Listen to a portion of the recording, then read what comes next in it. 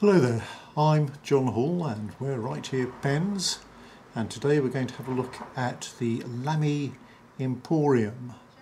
It has three different finishes, so there's this one which is titanium, this is black and black, very black, and this is black and gold.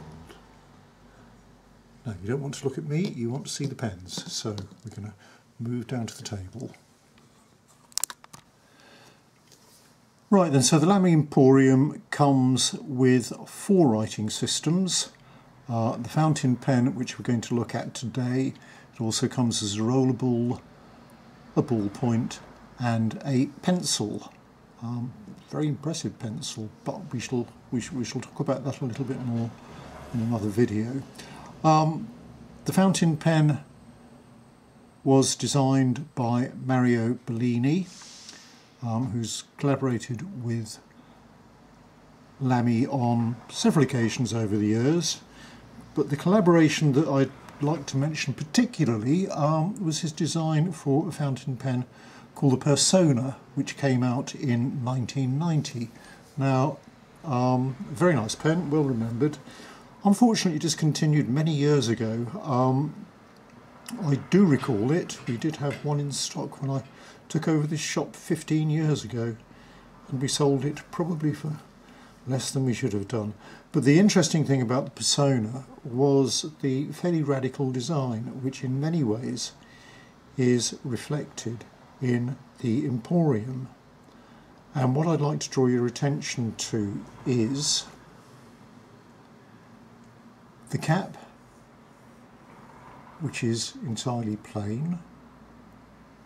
The clip, it's a good useful clip this, which will coat with very, very thick material on whatever you're putting it into. The fluting, reminiscent of Greek classical architecture, so it looks a bit like a Doric column. I haven't counted the flutes to see whether there are 20, but I wouldn't be surprised if there are. But the other thing that's particularly noticeable is sort of a reflection of the flutes.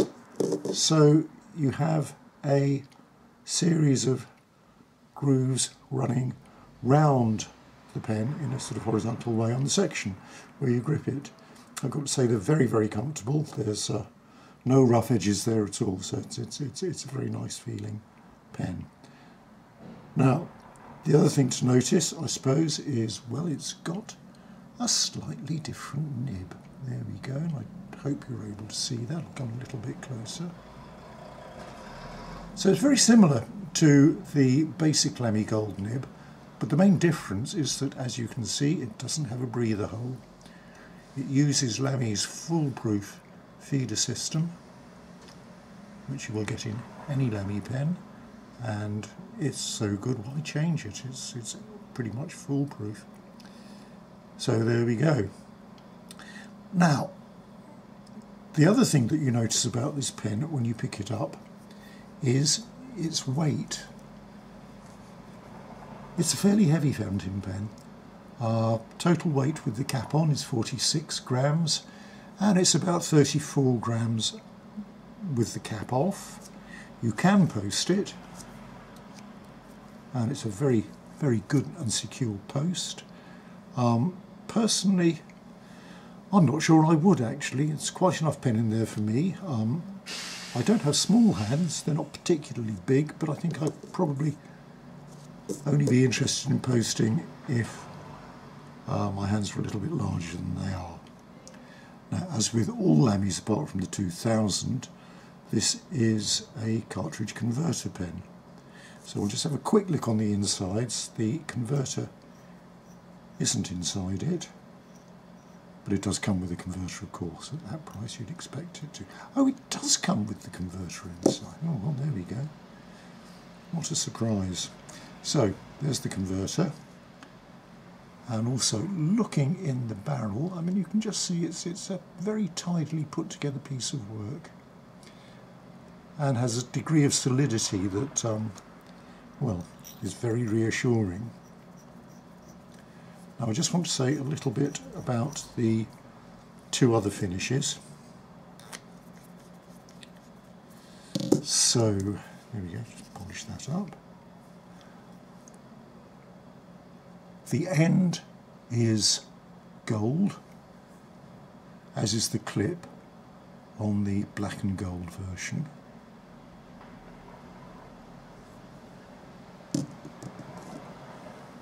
And the black and black version features a very black and shiny clip and a black base. And again, a little polish. There we go. Now the other thing that you might just have noticed as I sneak this off is that on both of the black models the nib is a different colour. Instead of being rhodium with the gold insert, and incidentally the whole nib is, I understand, gold. It's not a sliver of gold inside the nib. It's bi-colour, so they've actually used, in this case, PVD coating on the nib to give it this very attractive and striking black appearance, black and gold appearance. So a beautiful looking pen. And I think probably what we ought to do now is just have a quick little write with a couple of them and see how it feels. Okay, then we're going to have a look at two different nibs. This one says it's extra fine. Here we are. So I'll just dip it.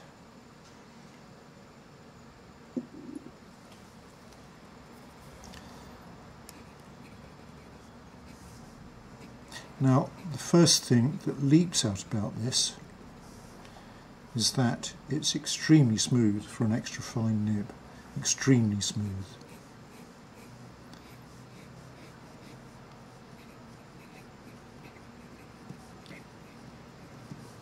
A little bit of nib noise there, and obviously the paper is Lamy test paper, so it's going to flatter the nib a bit.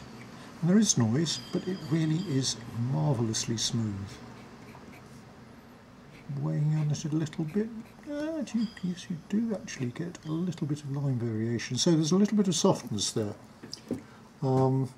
which might be surprising for a Lamy nib. And we're going to take a look now at this one, which is broad. Now the other nib sizes that are available are fine and medium. This one's broad. We'll just have a quick look at it. And there are two oblique nibs for those of you that like that sort of thing. Lamy is one of the few manufacturers to continue to make oblique nibs, which for people who rotate the pen, so if they don't hold it quite square onto the paper,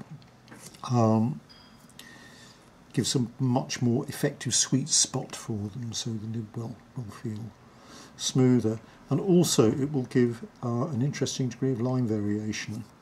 So let's see what we've got here. So this is the Lamy Imporium. Well, it's a good broad line, there's no doubt of that at all.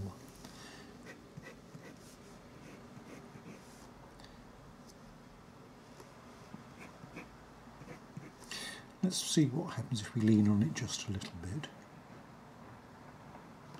Well, as you can see there is certainly a degree of line variation. So this nib has a little bit of softness to it, as you'd hope to get with a gold nib, and I think you certainly do get here.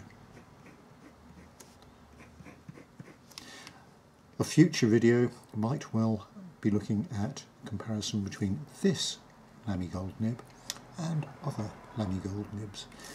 But for the time being, well, it's the Emporium, it's a striking design, it's a heavy pen, I like it, and I hope you do too. Thank you very much for watching this video.